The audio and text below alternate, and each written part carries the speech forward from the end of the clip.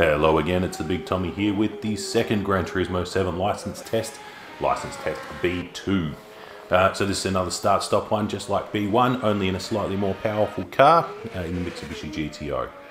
So what I have here is I've noticed I didn't even, with this one, change my traction control to get off the line, but it starts off quite nicely anyway. I did in the previous run, and you'll see the ghost pop up in a second because it got slightly better off the line, so there is definitely improvements to be made. Like in B1, it's just going to pause here for a sec.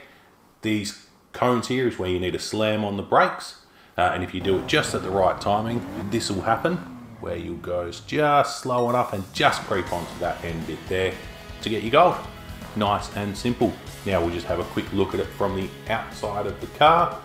That's that quick look. It'll take as long as that just took.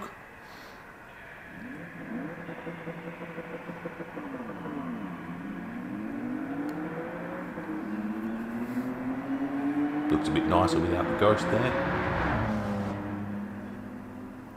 You'll see when you time it just right, car pitches forward and barely even looks like it's on the checkers. Thanks for tuning in. Stay tuned for B3.